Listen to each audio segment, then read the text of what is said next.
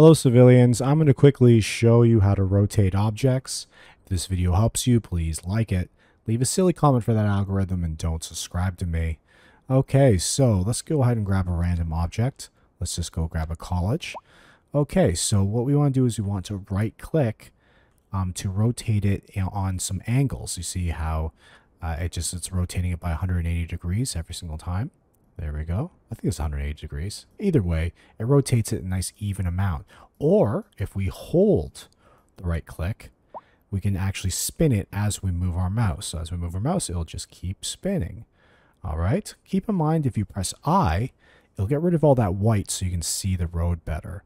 Also down here, you have your snapping tools. So if you actually turn off snap to side of the road, it'll let you kind of add more detail by putting it back a little bit and then bringing the road to it. All right.